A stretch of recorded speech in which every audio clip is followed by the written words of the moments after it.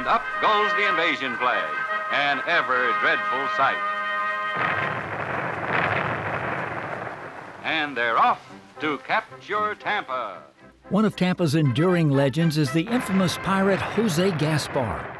His supposed attack on Tampa has been celebrated each year for over 100 years with the tradition of the Gasparilla Pirate Festival.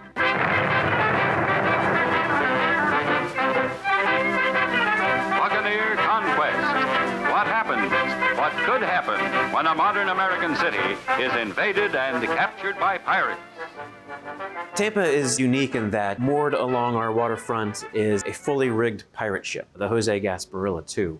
And that's representative of our Gasparilla celebration, which we have every year. It's kind of based on Mardi Gras a bit, but also based on the life of this pirate named Jose Gaspar.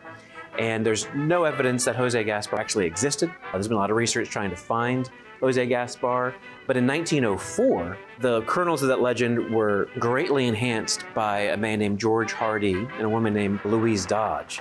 And together they helped form Emus, the crew of Gasparilla, and create the Gasparilla celebration. And Hardy in particular really explored and fostered the legend of Jose Gaspar, added actually the name Jose to Gaspar.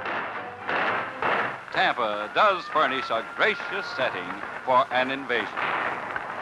And from that little kernel in 1904, you now have what is, I believe, the third largest parade in the country every year after Mardi Gras and after the Rose Bowl parade.